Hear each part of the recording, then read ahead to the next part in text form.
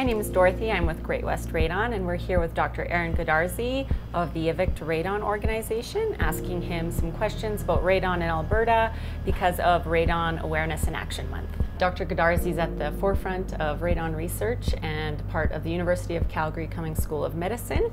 And we're very happy to be speaking with him today to get a little bit more information on radon and what it is. So if you wouldn't mind just going through your involvement in the radon research realm and your credentials, that'd be great. Thank you. Sure. So I'm the Canada Research Chair for Radiation Exposure Disease. I'm a professor at the University of Calgary Charbonneau Cancer Institute at the Cummings School of Medicine, and I'm the founder and the current research lead of the Evict Radon organization, which is set up to understand and defeat Canada's radon problem. In its simplest terms, what is radon and what makes it so harmful? So radon is, in its most simple definition, a highly radioactive and unstable gas. It is odorless, colorless, and indeed no human sense can detect it, which is why it is so dangerous, because we do not know it's there, yet it is, and it emits radiation. It emits a type of radiation called alpha particle radiation. This is much worse for us than, say, a simple X-ray, because it damages the DNA of our lungs in such a way that our bodies are unable to heal that without introducing genetic mutations.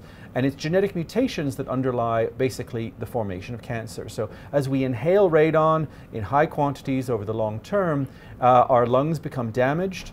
That leads to mutations, and that, if you're unlucky enough or you have a family history that makes you susceptible to it, will result in a lung cancer, even if you have never picked up a cigarette in your life. So why is 200 becquerels per meters cubed the maximum allowable level set out by Health Canada, and is this considered a safe level? Right. It's a great question. So there's a number of these numbers floating out there. 200 becquerels per meters cubed is what Health Canada, indeed the Europeans, also use as the guidance threshold above which, or at or above which, I should say, people should mitigate a property. There's also in the United States, approximately 150 is the level they use, and the World Health Organization says 100. So let's break down those numbers. So the 100 becquerel per meter cube, that's based on the science.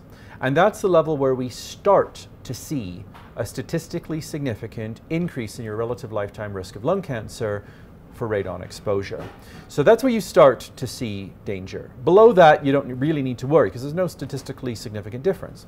So that's where you start to see it. Health Canada and the Europeans set 200, so twice where you start to see a risk, is where you really should take action.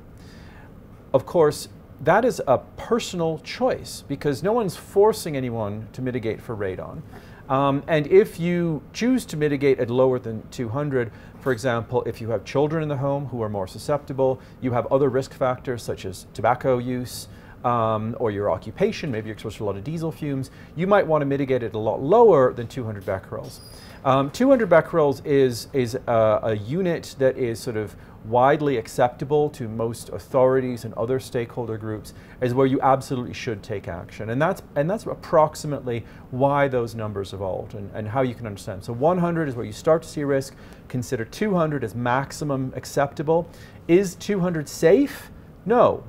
Below 100 is safe. Okay. 200 is maximum tolerated, above which you absolutely should do something about it. Okay. So in your opinion, what is the best way to test your home for radon? Right, so the gold standard based on the science to establish your long-term radon exposure is to do a long-term alpha track radon test. So what does that mean? Well, those alpha track tests, those are those little hockey pucks that you see.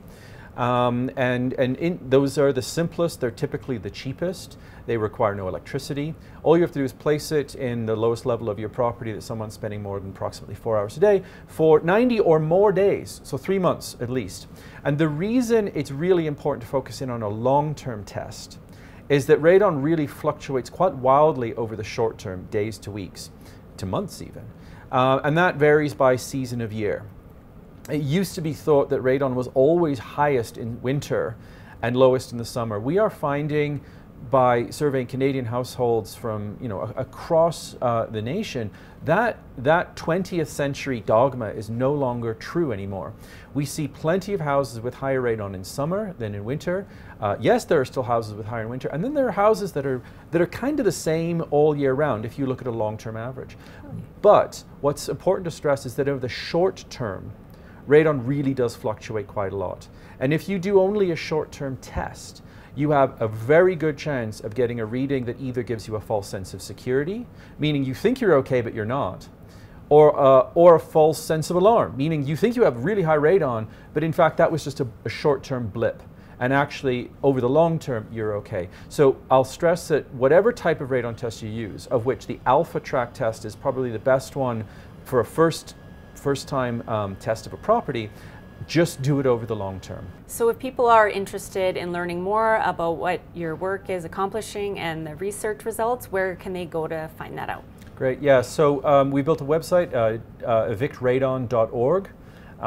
Easy to remember, so evictradon.org to find out our latest research. They can sign up there into our study, potentially getting one of our kits. We have built out a lot of information there on what to do if you have high radon, accurate, scientifically validated information. As we all know, the internet these days is a minefield of misinformation. Ours is all backed up by peer-reviewed Canadian science and international science. And so if you go to evictradon.org, you will find everything you should need to know about radon in Canada.